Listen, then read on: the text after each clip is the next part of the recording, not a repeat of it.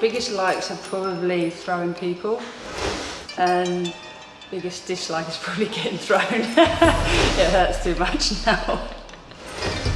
Yeah, obviously judo's a martial arts. It's been in the Olympics for a long time.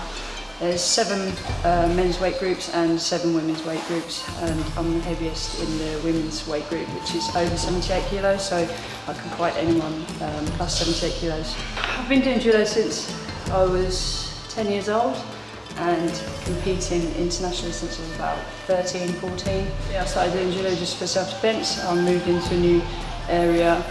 My parents wanted me to meet new people and also be able to protect myself, and I basically just went from there.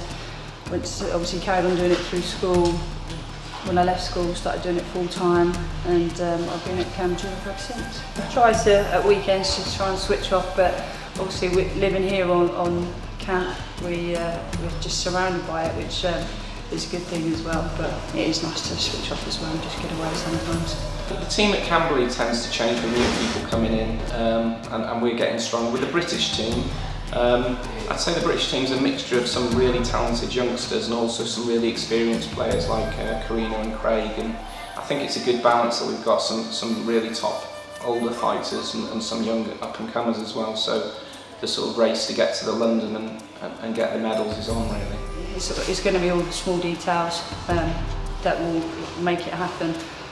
Whether it's just something minute as video analysis, which might not be a big thing actually competing on the mat, but actually it is a massive difference, and yeah, can affect everything on the day. We all make sacrifices.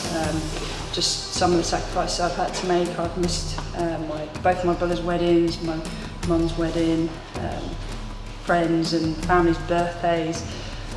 Just the normal things that we all probably take for granted. My ambitions are probably to carry on being successful in judo and just to achieve the best I can. I'm probably still being in one piece at 31.